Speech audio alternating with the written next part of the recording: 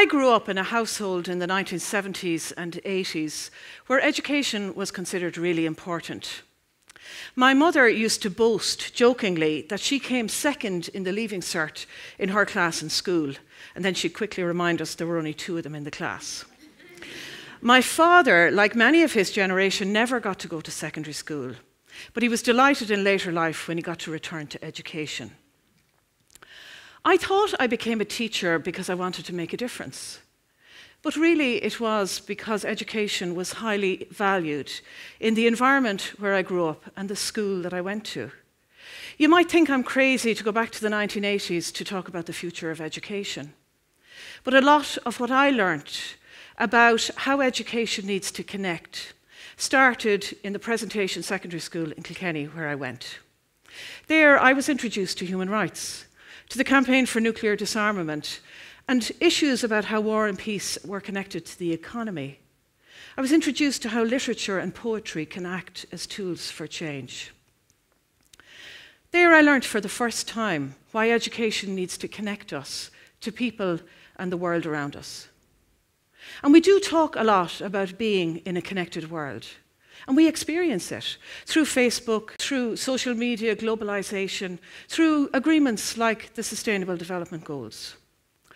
But in recent years, I've started to believe or to have a sense that we're more and more disconnected.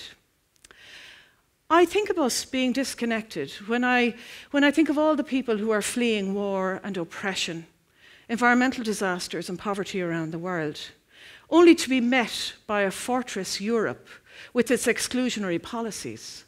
Or when I think about the talk of the wall in the United States or direct provision in Ireland. I think of us as being disconnected when I read the Oxfam Wealth Report, which charts growing economic inequality around the world today. Or when I think of how homelessness and job insecurity is buttressed by government policy here.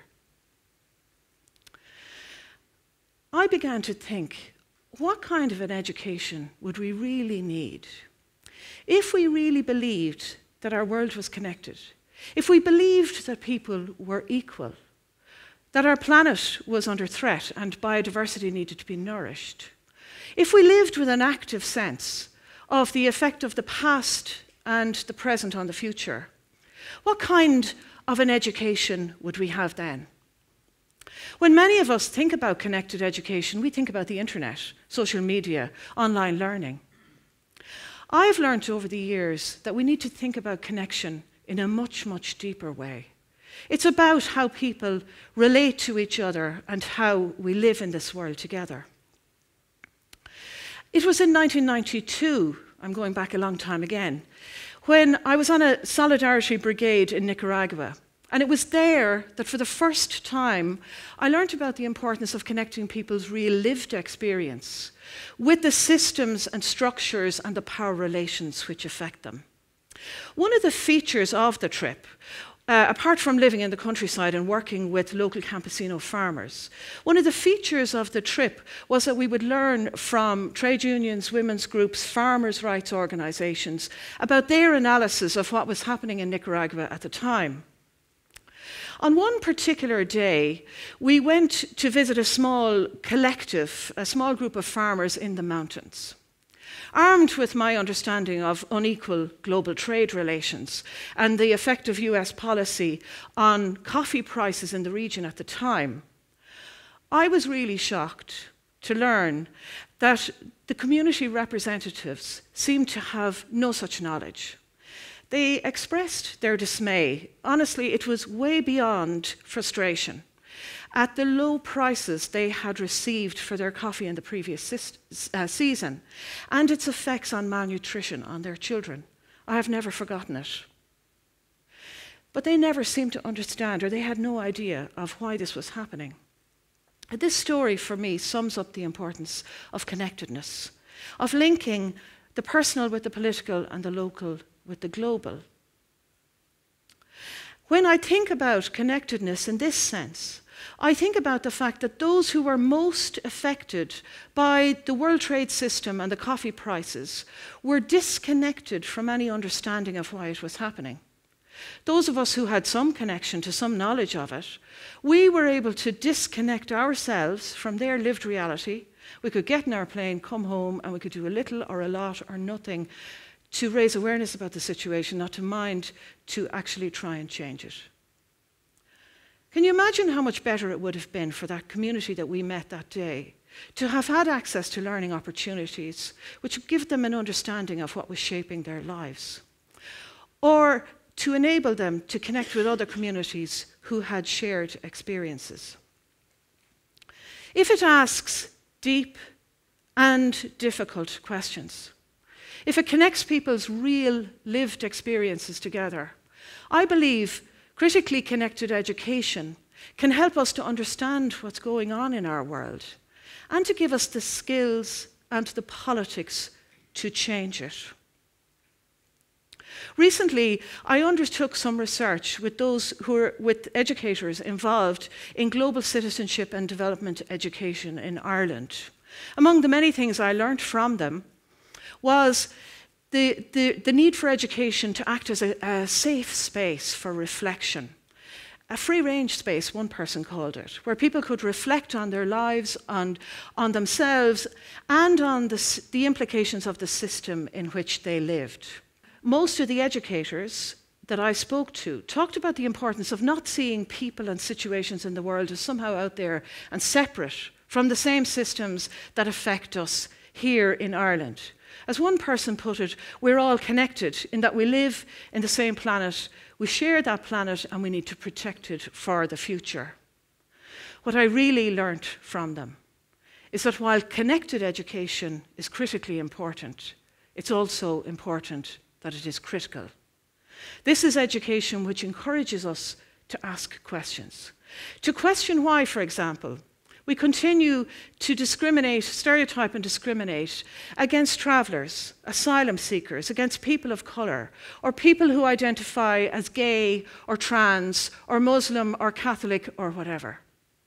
It asks questions why governments make promises and do little to realise them. Why we think charity is a good thing, but people coming into our own societies are a threat. Or why we have very short attention spans for issues of injustice. This is the type of education which supports climate strikes like the one happening today, or treasure your t-shirt type of projects.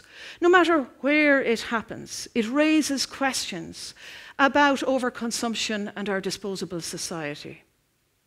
But it also questions the policies which enable these.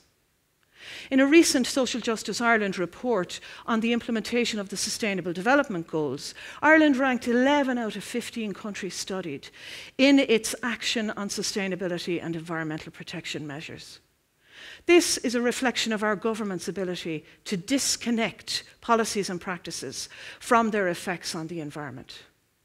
And while many of us are aware of all of these questions and disconnections, I'd like you to think just for a second how our current formal education system, with its focus on points and qualifications, on league tables, and on competition for jobs, how, if it supports the status quo, as many critical theorists have told us over the years, how, if it is directed towards positioning us better in the global economy, how can it help us to question and to challenge inequality, injustice, and overconsumption? We need a new type of education, and many people are trying to realise it. And this is where connecting understanding and action comes in. Can you imagine what kind of an education we might need in order for us to really believe that another world is possible? To develop the practices, new better ways of being and living and doing in our world. What kind of an education would we need if we were to transform our own societies? I remember many years ago, when I was a lot younger than I am now, I was teaching in a secondary school in Cork. And I was focusing or exploring the issue of discrimination against travellers with some third-year students. And we discussed it, causes for it, the effects of it. And honestly, I didn't think very much about it afterwards, until a few weeks later. I was literally accosted in the staff room by one of my senior colleagues, a teacher, who berated me for putting ideas about traveller rights into the students' heads.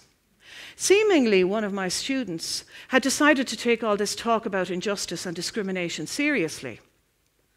And on the basis of a visit that she made to some travellers living locally, she wrote a letter to the local paper complaining about their treatment in the town. She took it all seriously and she acted politically. She didn't believe that education was about what you talk about in class, but not what you do in your real life. She wanted things to be different, and she made every effort to make them so. Through critical and connected education, I believe we can begin to understand that our world is made by real people in real situations. We can begin to understand the economics and the politics and the beliefs which cause inequality in the first place, but also those that can tackle it. Once we understand that poverty is not inevitable, that borders are temporary, and that rights can be fought for, we can start to create a new kind of living in our world. And the role of critical education is not to force or determine what kind of creativity or politics this might be.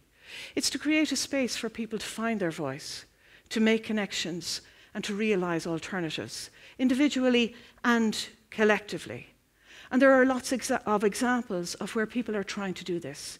Educators who are trying to turn education upside down, through learners becoming teachers, or through critical global education that challenges taken for granted assumptions and practices.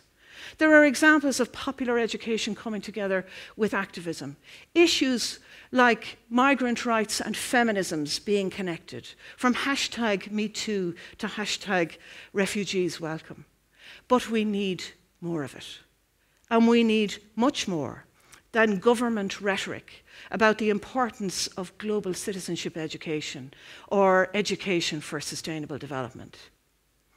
We need to completely rethink our approach to education as if our lives depend on it, because they do.